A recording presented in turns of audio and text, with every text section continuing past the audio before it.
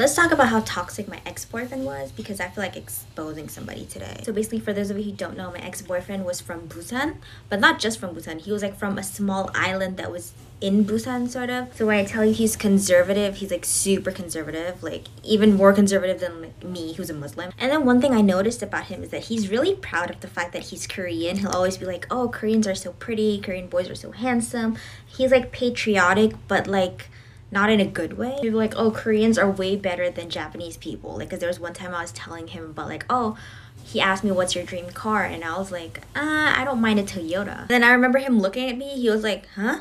Toyota? But that's a Japanese brand. Like, he really hated like Japanese people. He kind of looked down on me as a Malaysian too, because he's like, oh, Korean's like a first world country and Malaysia's kind of like a third world country, blah, blah, blah. And the one thing that I would never forget is the one time I went to my mom's house, in my mom's friend's house, and then my mom's friend was like telling